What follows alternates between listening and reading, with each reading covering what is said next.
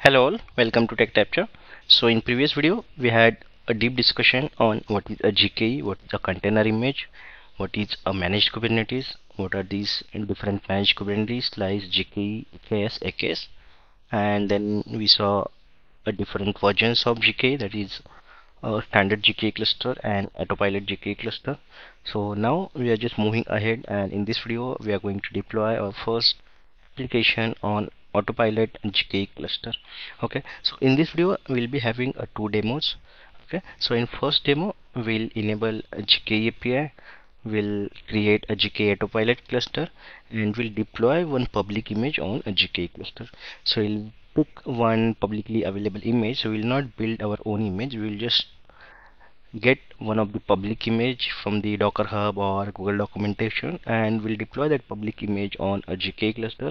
We'll see how we can deploy any public image on a GKE cluster, and then when deploy that, then we'll expose that deployment with our load balancer service, and we'll try to access this application. So here this is our first step where we'll create our GKE cluster and deploy a public image and then expose it as a service, and then we'll verify if our deployment is working fine or not. Okay, and in second demo the cluster will be created initially. So we'll create our simple Python web application, we'll create our own Docker file, we'll build our own Docker image, and we'll test the Docker image is working locally or not. If it is working fine locally, then we'll create artifact registry, push our Docker image into artifact registry, and from artifact registry we'll just deploy that image on the GKE cluster. So these two demo we are going to have in this video. So in first demo we'll deploy a public image, and in second demo we'll build our own container image, we'll push it to artifact registry and then deploy it on a GKE cluster. Okay, so let's go to a Google Cloud Console and let's start with our first demo.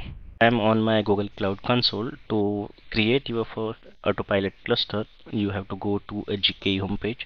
So either you can go from here, all products you can go, or you can simply search in the search bar. So I'll just search here for Kubernetes.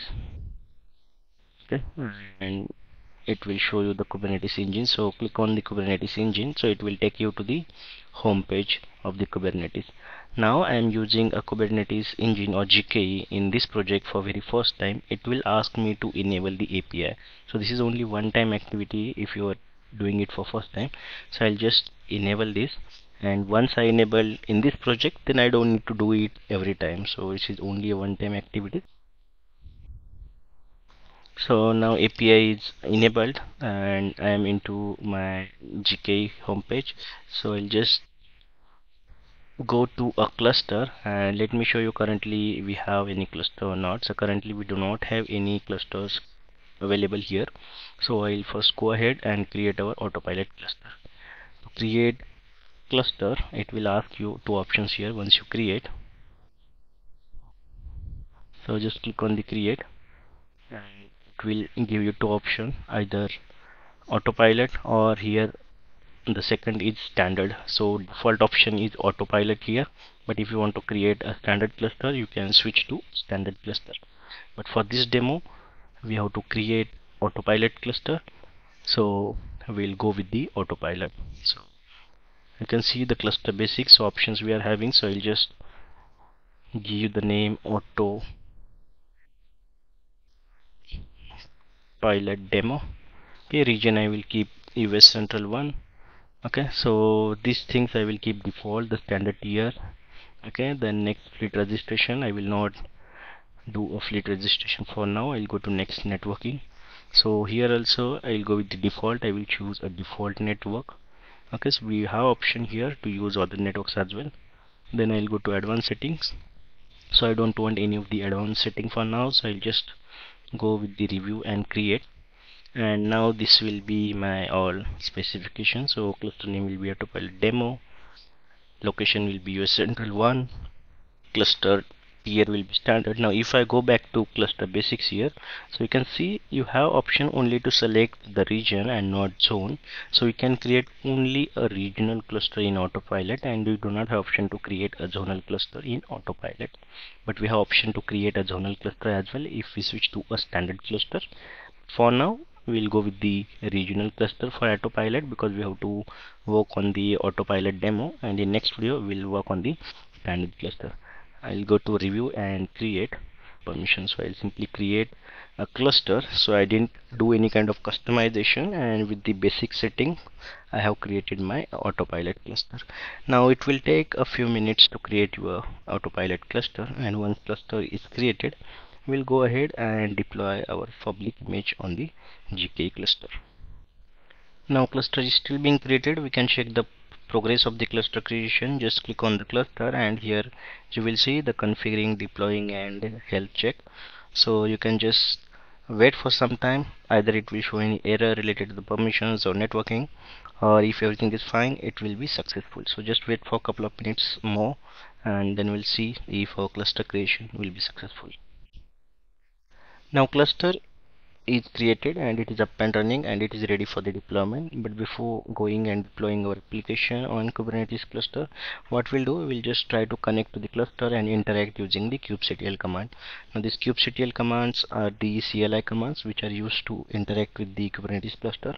So these are not specific to GKE. The same set of the kubectl command will be used to interact with the all Kubernetes cluster, let it be EKS clusters in AWS or EKS clusters in Azure Kubernetes. Okay, so these commands will be same. Now I'll just open the Cloud Shell, because the kubectl commands or kubectl will be already installed in my Cloud Shell.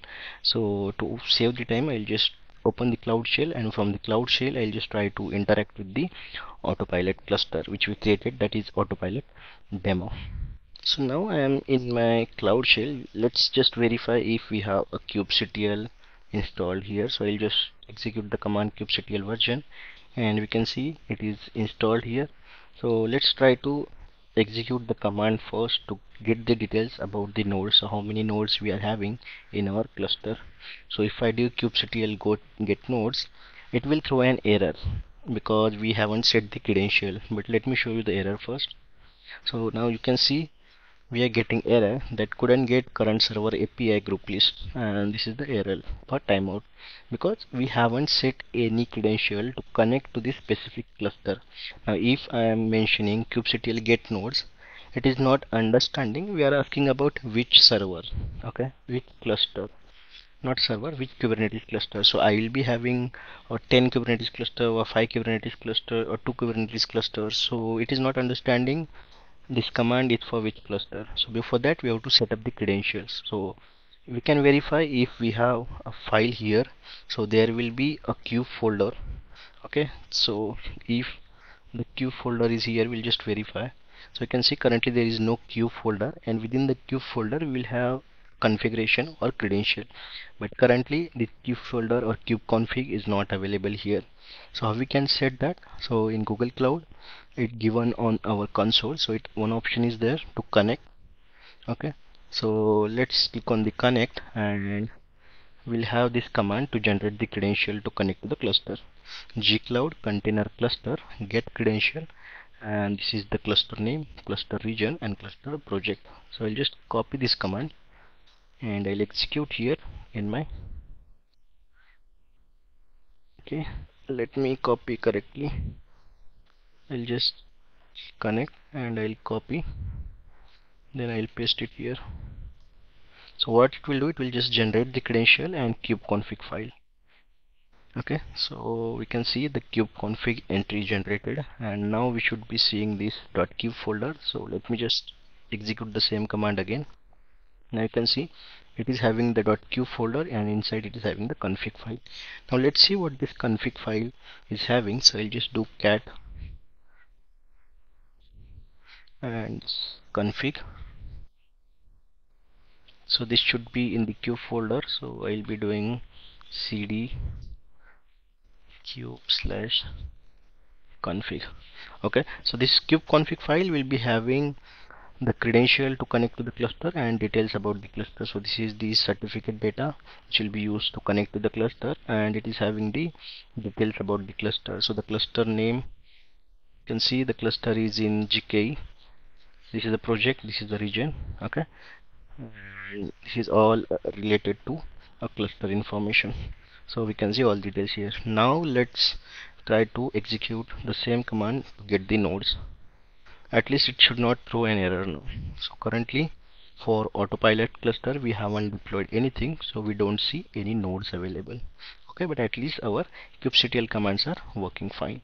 So now what I will do, I'll just try to deploy one public image on my Kubernetes cluster. Now I have a Google documentation open here, and Google provides some public images for testing and deployment, so I'll just use one of the image. Okay, so if I go here, so Google is providing so this image. Okay, so you can either create from the kubectl command or you can do it from a console. So first I'll show from the console. So I'll just copy this image name. Okay, and here if you go, just click on the deploy.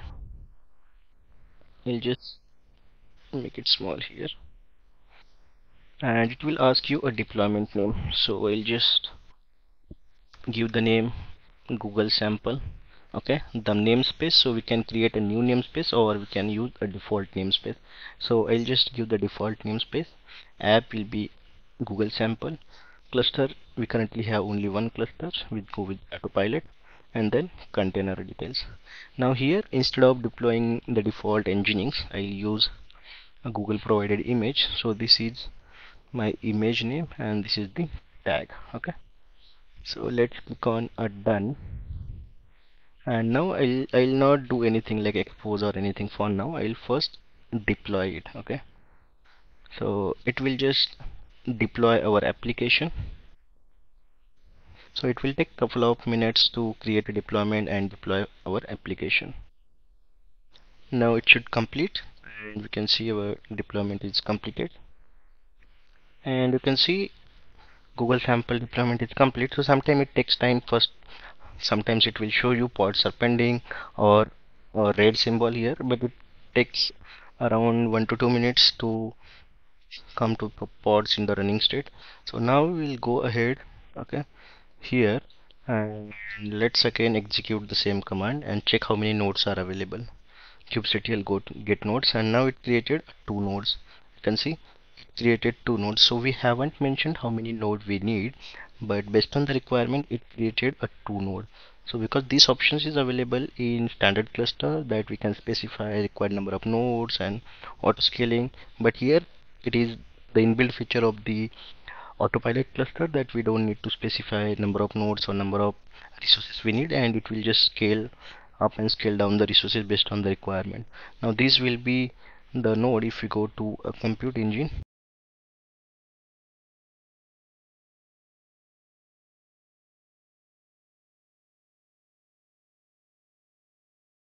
if I show you a VM instance, you won't see any instance here, because in Autopilot you will not have access to these Autopilot nodes which you are seeing here. So you will not be having a direct access to these nodes. Okay, so that is one again major difference in Autopilot cluster. So let's check the overview. You can see the active revision, because we only deployed one, so there is only one revision. Manage pods, so let's see again the pods here as well. I'll just do a get pods. So we'll see the three pods are running for our application. Now application is deployed, but how we can access our application? So to access our application, we need some external IP to access on the browser. So for that we have to expose our deployment to the internet. So here you can see the option, and it is showing to let other access your deployment, expose it to create a service. So we'll expose a deployment as a service, and here we'll be using the load balancer service. So target port I'll choose 8080, because application running on 8080. And here we have a three option service. One is cluster IP, when we want to expose service on internal IP. This is expose the service on the same port for each of the selected node, and this is create load balancer with external IP. So we need external IP, we'll go here, and the name will just give a Google sample service.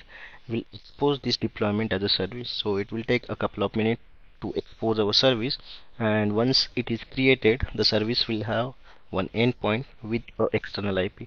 and then we'll try to access our application on the external IP. So if no firewall is blocking the traffic, we should be accessing our application, and if it is facing timeout issue, then we'll just open the firewall on the port 80. Okay, so let's wait for some time, and then once the service is created, we'll try to access our application on the external IP created in a service. Now you can see the service is created. So this is a Google sample service, and it is having the port 80, target port 8080. So now we'll go back to workload.